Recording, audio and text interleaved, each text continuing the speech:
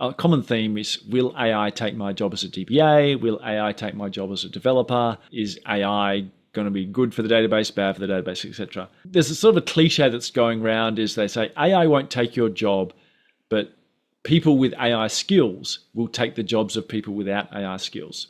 I think that's a bit flippant, to be honest. Certainly think AI is here to stay. I don't think there's any escaping it. Certainly, it's got probably as much hype as I remember when the internet started up, and like sort of in the early 2000s when everything was wasn't internet. Everyone was calling it the World Wide Web, and everyone said it was going to be the game changer.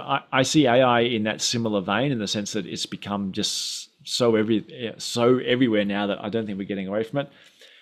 I don't think as a IT professional you'll lose your job if you don't have AI skills. Having said that, I think it's in everyone's interest to learn AI skills, even if you never end up putting them to play, in your current work job, because like all things, the market looks for the current hype cycle when it's employing. So whether you choose to get a new job or whether you're forced to get a new job, whatever that case is, having some sort of AI knowledge on your resume, even if you never plan to use it, is going to be helpful for you in a future career. And in that respect, I view AI as the same as any skill in the IT workplace, in the sense that the industry rewards broad skills nowadays. That the days of, I'm an expert in this tiny, narrow area, I think are gone.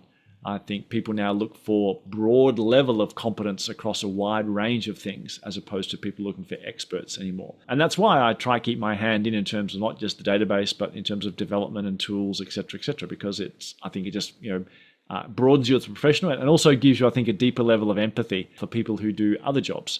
I hope the days of DBAs dunking on developers and developers dunking on DBAs are coming to a close, because with DevOps, developers now understand a little bit of the challenges of operational work, and DBAs, hopefully, with having to look after things like Apex and things, are a bit more familiar with what the challenges developers face. I think that helps our community as a whole.